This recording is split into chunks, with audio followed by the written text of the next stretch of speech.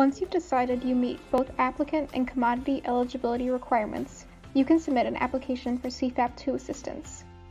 Producers can apply until December 11, 2020. However, we encourage you to submit your application as soon as possible to ensure that sufficient funds remain. Producers have the option to complete their application online through the CFAP 2 application portal or by working directly with their local Farm Service Agency office. Visit farmers.gov/CFAP/apply to either complete the application online, download a paper version of the application, or to find the contact information for your local FSA county office to set up an in-person or phone appointment.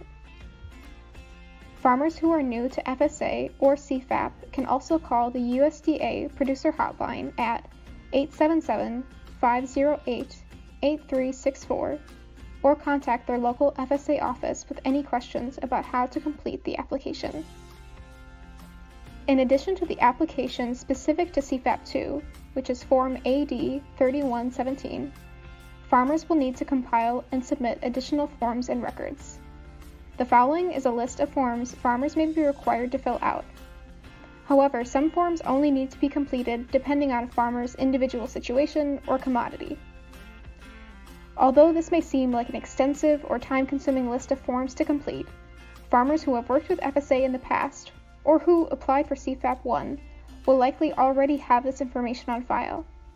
And for farmers who are new to FSA, your local county office is there to help you complete the right forms for your situation correctly and as easily as possible. Do you need a farm number to apply? Fortunately, you do not need a farm number in order to apply for CFAP 2. However, some commodities that fall under the price trigger or flat rate categories require producers to submit a report of acreage form with their application. This form, FSA 578, requires a farm number. However, producers can work with their local county offices to submit their CFAP 2 application with the intent to sign up for a farm number within 60 days. What sort of production or sales documentation is required?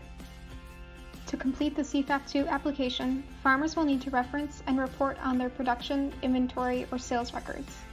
However, CFAP 2 is a self-certification program, meaning that no sales or inventory documentation is required to submit the CFAP 2 application.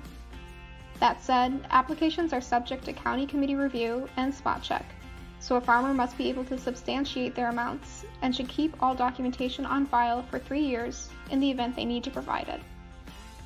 Examples of supporting documentation include things like receipts, ledgers of income, veterinarian records, invoices for custom harvesting, or contemporaneous measurements and diaries. To get your CFAP 2 application started, head to farmers.gov/CFAP/apply to access the application portal or to download the application. And if you have additional questions about CFAP 2 or need assistance with your application, we encourage you to call the RAFI USA hotline toll-free at 866-586-6746.